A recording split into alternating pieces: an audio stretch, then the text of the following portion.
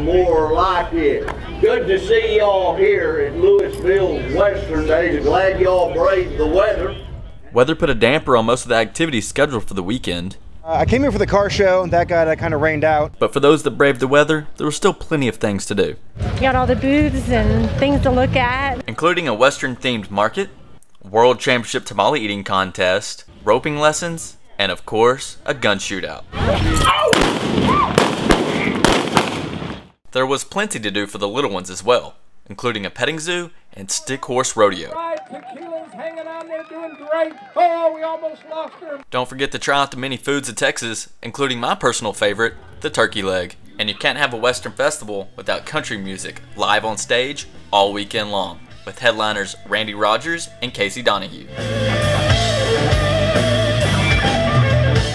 Despite the heavy rains this morning, many people have turned out for the 44th annual Western Days Festival here in historical downtown Louisville.